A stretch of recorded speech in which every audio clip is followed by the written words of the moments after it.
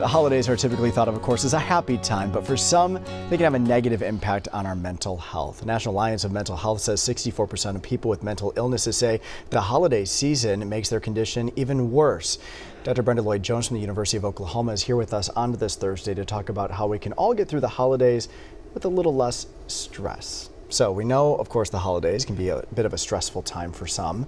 What kind of advice do you have for folks? Yes, people are sad and depressed for a myriad of reasons. Some have lost loved ones, others don't have access to get to their loved ones, and I would suggest those who are feeling sad, sometimes it's okay for them to sit with their feelings and to think about what it is that's making them sad. Sometimes it'll lead them to a photo album or some pictures, or it will provide an opportunity for them to look at a video and sort of bring a smile to their face or lift their hearts. They, of course, can reach out to others who may be in a similar situation, and then they can certainly commiserate.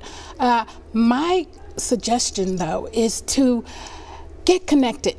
Get connected, whether that's virtually or physically. If you feel inclined to, accept one of the invitations that you've received and attend that event. If someone says, I haven't received any invitations yet, then invite some people over into your space. Invite them over. And if you say, I haven't decorated like I used to in the past, then invite them for lunch out at an eatery, coffee or tea. The goal is to connect and have a chance to share in gratitude together.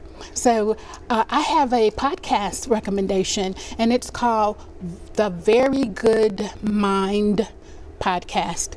That podcast visits depression, sadness, anxiety. I think they will find it useful. All right, I love that advice.